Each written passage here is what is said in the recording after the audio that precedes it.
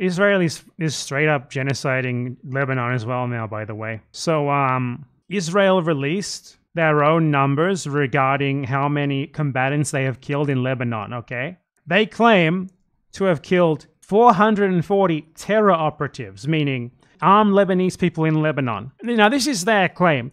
It's obviously inflated. It's obviously a lie, because obviously they have no reason to do anything resembling an accurate account. They're going to up the number for propaganda purposes to try and make it look like they're not killing as many civilians and to try and make it look like they're more successful than they really are. You know, militaries always do this, Israel or not, though Israel does it worse than others. 440, okay.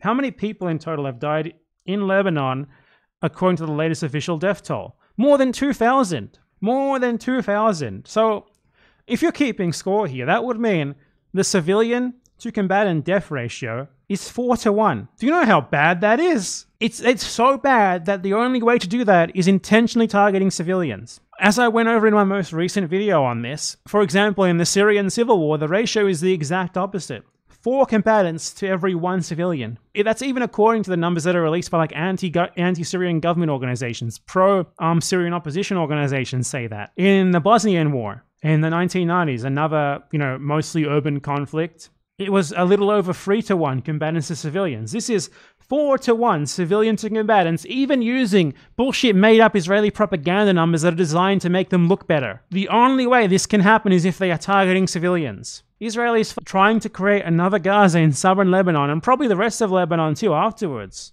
There's simply no way to kill that many people, that many civilians, unless you're trying to.